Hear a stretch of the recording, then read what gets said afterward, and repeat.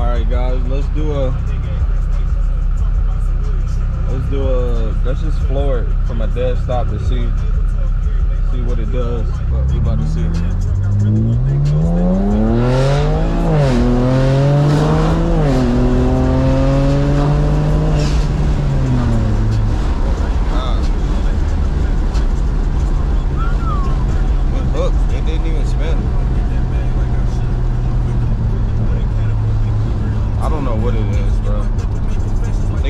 Time to take these turbos out, send them off to dynamic Autowerx, and get the flow maxes.